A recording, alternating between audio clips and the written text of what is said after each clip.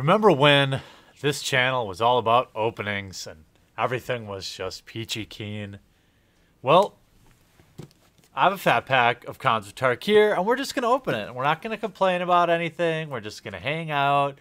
And if you all behave and crush that like button, I have a little something to also open. Khans of Tarkir is one of my all-time favorite sets. And,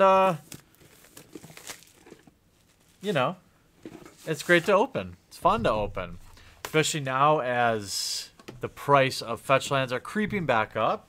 And with the bonanza that the reprint of the enemy fetch lands in Modern Masters 2017 has wrought, I figured, why not see if we can't find some of the boring fetch lands that we already all have.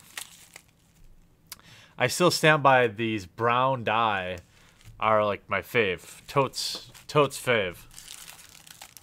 Khans of Tarkir is a lot of fun to draft. It was the first set that I really started to understand what drafting was. Or like, you know, how to recognize signals. It actually made it easy. Lots of fond memories of the cards in this set, so I'm not going to blast through it too quickly. Scion of Glaciers. Cranial Archive. Warname Aspirant. And Hardened Scales. Definitely a fun card for those token decks. This set obviously was a great draft set, but it was also buoyed by the crazy reprint of fetch lands. Mardu Heartpiercer, Pine Walker, Sultai Charm, and Rakshasa Vizier. I think Rakshasa was in a intro deck. I think.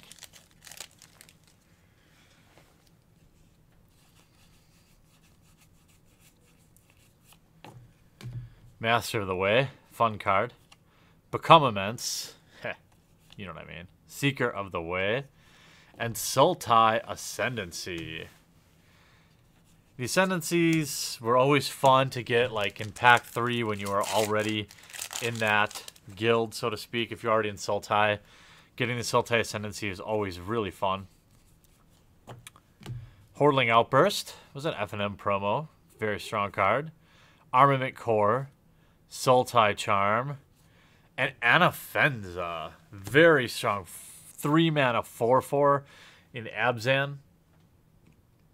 Saw standard play, saw play as a Tiny Leader, saw play in the sideboard. 3-mana 4/4 that also has abilities. That's a good card. Dies to smite the monsters, though. Treasure Cruise. Oh, the memories of Treasure Cruise.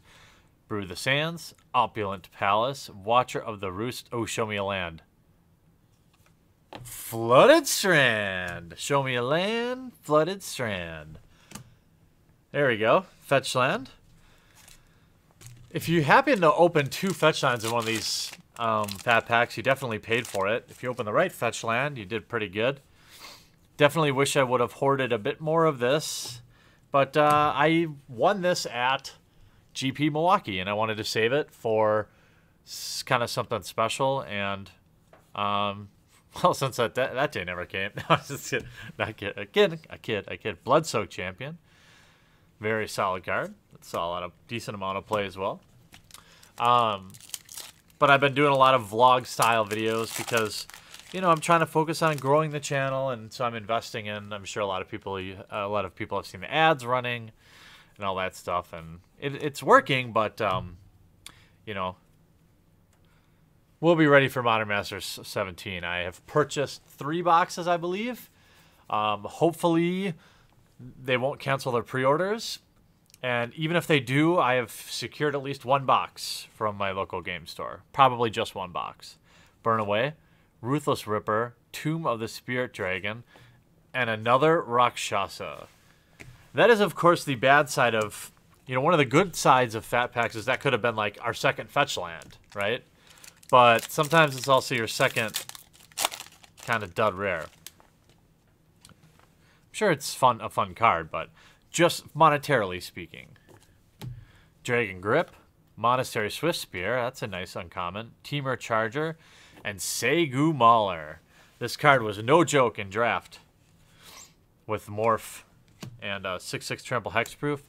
Last pack. And so, if you are all enjoying yourselves so far and you want me to keep going, you want me to open something interesting, pause the video now, crush that thumbs up button, and make a comment down below just to say hello. Obviously, we all know I'm going to do it anyway, but I definitely appreciate the support. It means a lot.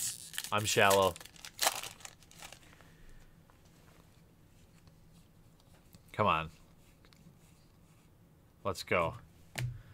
Pine Walker. Loved this card. Couldn't tell you why. I just always probably overdrafted it. Watcher of the Roost. Tomb of the Spirit Dragon. And Avalanche Tusker. We have a foil. Sultai Charm. Okay. Alright. Well, since you've all been so well behaved, I don't think I'm going to even spoil it in the title. In fact, I may actually even push this video out on a Sunday. Maybe not. Probably be Monday. I have lots of work to do this weekend. But we also have a mystery box. These were or still are for sale at Walmart. Are in general not a great investment. But if you don't have a local game store around, or you happen to be at Walmart late, and you've got 30 bucks or whatever, and you want to piss it away on something magical, you get 6 packs in here, 5 of which are known, and 1 which is unknown. Now, in my experience, the unknown pack has almost always been something totally not exciting, but let's see. It's always been Return to Ravnica, I think. Which is not unexciting, but it's not like it's an alpha pack, obviously. Eldritch Moon. Shadows over Innistrad. Born of the Gods. Burn. Oath of the Gatewatch. Kaladesh. And Battle for Zendikar. And a random spin down. Well, that doesn't mean we can't still have fun. I mean, I don't know. What would I want? What would I have wanted? It's hard to say. I do like the kind of the mystery idea, but make no mistake about it, it's not a great investment. That's why you get to just watch me make poor financial decisions, and we all get to enjoy it together. Shreds of Sanity, Fortune's Favor, Geist of the Archives, and Collective Brutality. Oh yeah, the flip cards. I forgot about those. Grizzled Angler. With the Grizzly Angler Fish. Thing is no joke. Shadows over Innistrad. Boy, it felt like Eldritch Moon Shadows just came and went, didn't it? Maybe the time periods, or was it because Conspiracy came out? That might have been it. They just came and went. Olivia's Bloodsworn, Dissension in the Ranks, Erdwall Illuminator, and Forgotten Creation.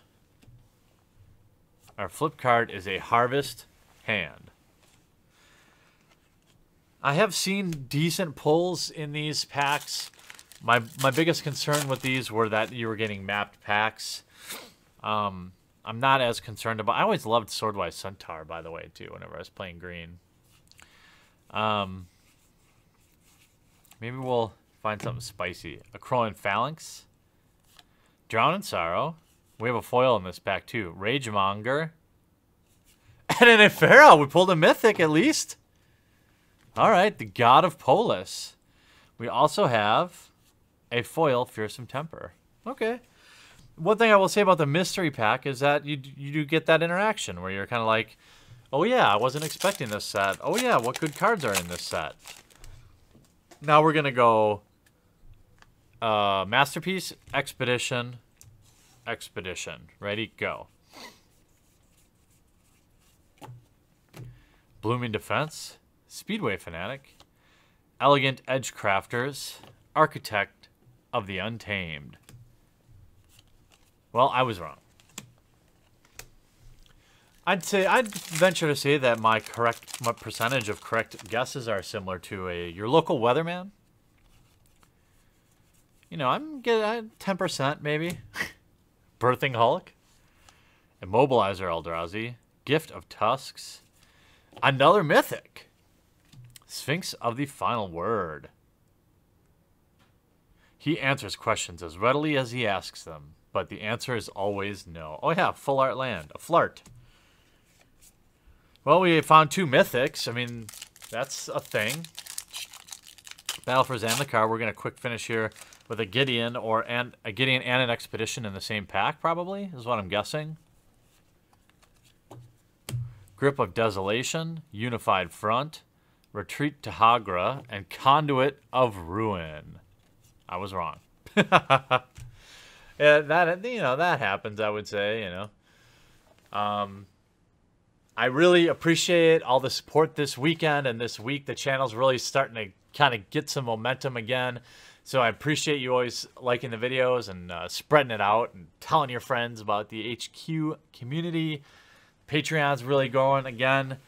It's been a great week for the channel, a great week for everyone involved, and it's 100% because of all of you. I'm just down here in my basement. It's actually my basement. It's not my mom's basement. She bought me a car bed, though. I'm just down here sharing the same hobby that all of you really like and doing the best I can to be entertaining. So I hope you enjoyed this video. We'll talk to you again real soon.